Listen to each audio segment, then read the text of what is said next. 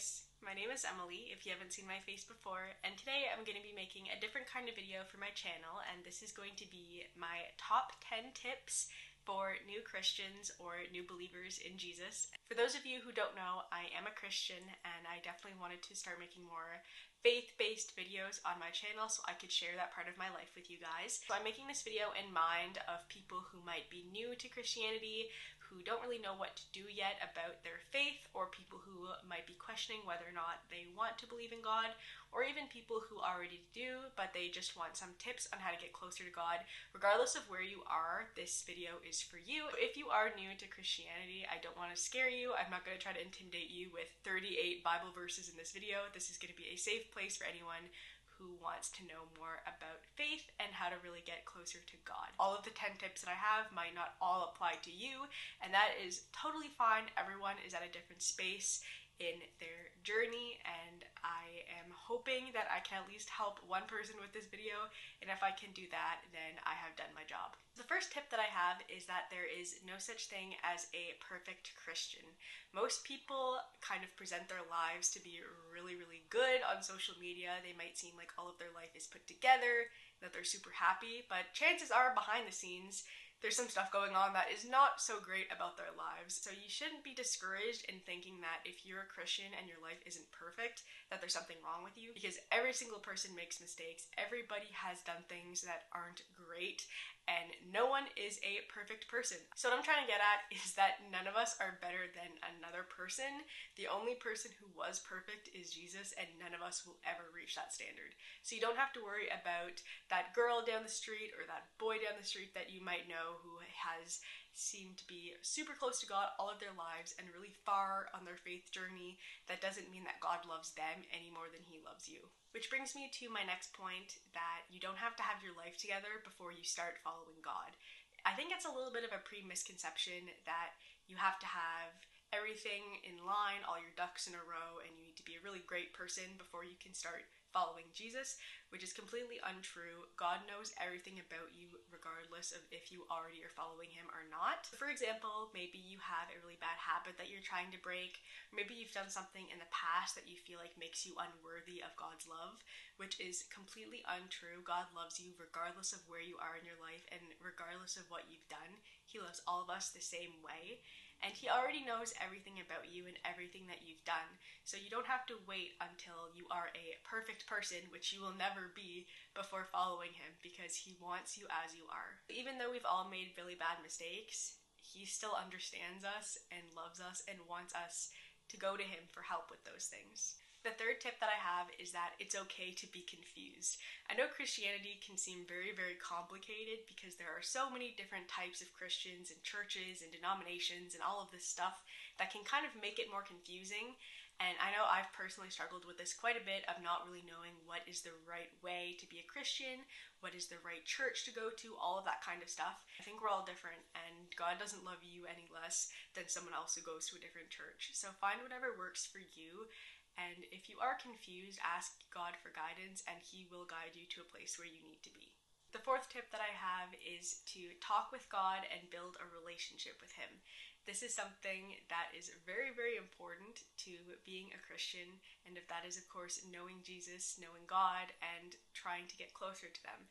So I think that it might be a little bit intimidating for some people if you think that talking to God has to be reciting Bible verses and being very formal with him, and it doesn't necessarily have to be like that. Praying to God can be like that if you want it to be, and there are certain times where that may feel right for you. You can talk to God as if he's your father, he's your parent, he's a friend, anything like that. It can be a very casual conversation, which is great, and he's so easy to talk to, so you don't have to worry about messing up or not saying the right words, because he just is very happy to be communicating with you and for you to be going to him. You can go to him with any worries that you have, or even just to talk about the good things that you have in your life and things that you're thankful for. I know it might feel a little bit awkward to be talking to someone who you can't physically see, but he will be listening to you regardless of if you're saying it in your mind, in your heart, or out loud. So whatever works for you, then I would recommend you start with that, and start with a little bit every day, and then eventually it'll start to come more naturally to you.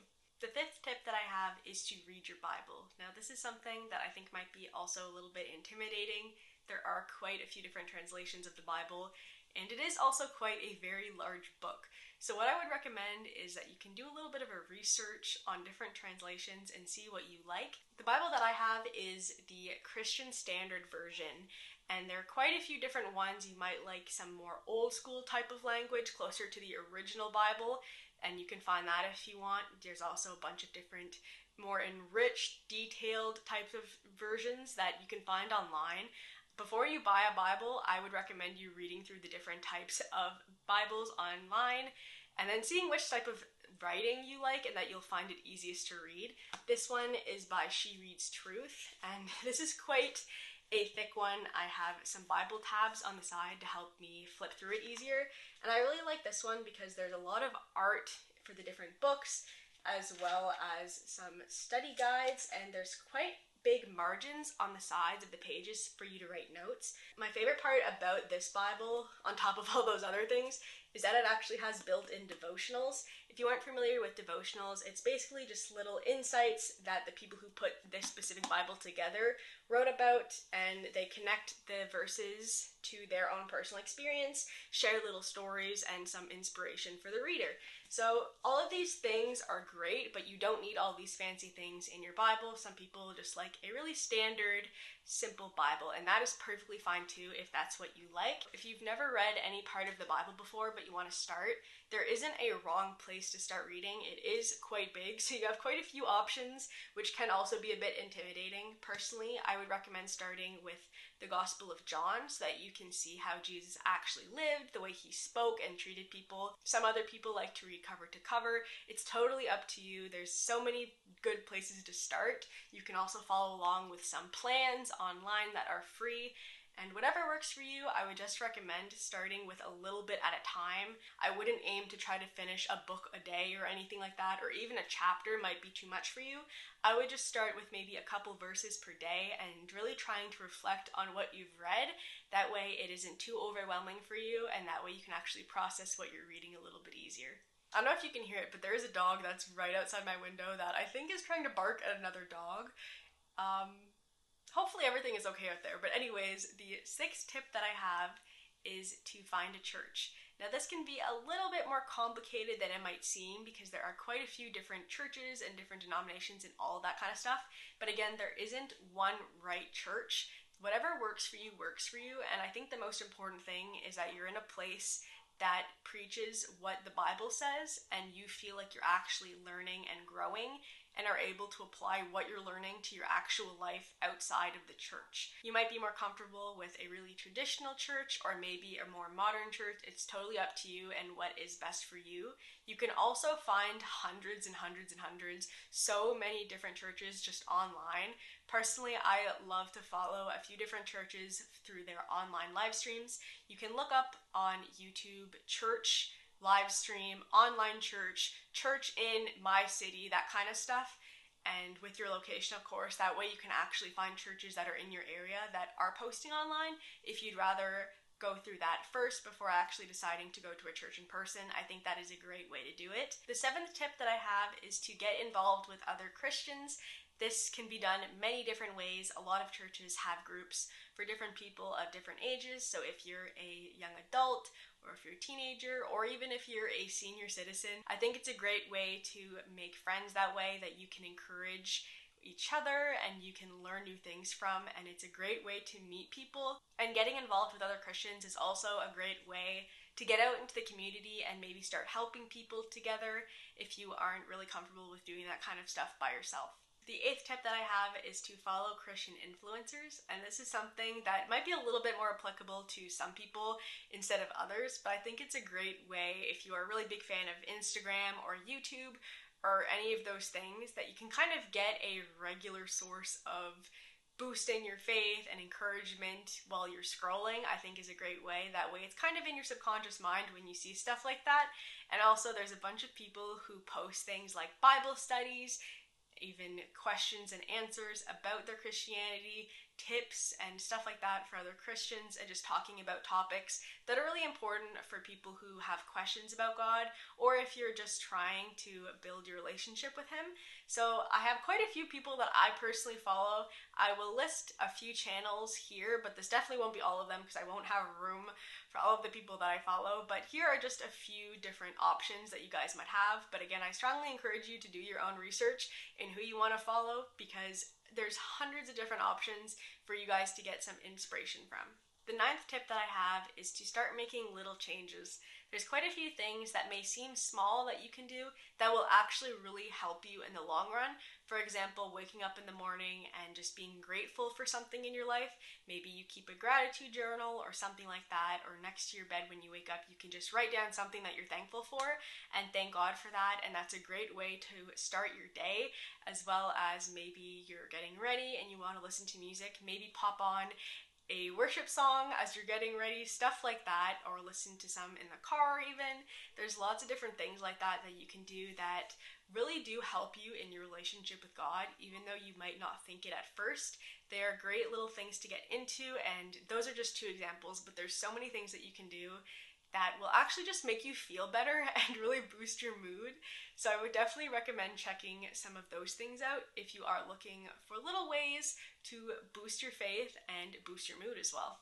Those types of things really help me get into a routine. So personally, I do like to do a little bit of gratitude in the morning and before I go to sleep. It really just makes my day feel complete, which leads me into my 10th tip, which is to make God a priority. I think it's really important for people to be setting time aside every day for God, and that doesn't have to be hours upon hours upon hours every single day. As long as you're taking time out of your day for Him, I think that's really what matters. You should have some time that you're spending with Him every day, and really just communicating with Him and connecting with Him to build your relationship. And that's one of the best ways that you can start to feel closer to God, and He'll start to talk to you in different ways in your life that you'll be more aware of if you spend more time with Him.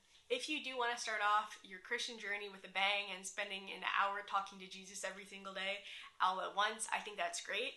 But personally for me, whenever I was starting out with my Christian journey, I really struggled with dedicating a lot of time to Him at first. So I would really recommend starting off small if that's something that you deal with as well. And it's easier to start small and do that every single day than dedicating an hour every single morning to reading your Bible if you've never even done that before. That way it's a lot more manageable for you, and you aren't overwhelmed and you're not discouraged by all of these things that you feel like you need to do, because spending time with God shouldn't feel like it's a requirement or a chore. It should be something that really makes you feel better and encourages you and that you look forward to. So if you do find like you're dreading reading your Bible or dreading talking to God and spending time with Him, maybe start smaller, and that way you can kind of work your way through more quality time instead of quantity time with Him. And it's a lot easier to make a priority to do that every single day than trying to finish a full book in one sitting. Alright guys, so those are my 10 tips for new Christians. And if you guys have any more tips, feel free, please leave them down below. I would love to hear them, and I'm sure anyone else watching would love to hear those as well.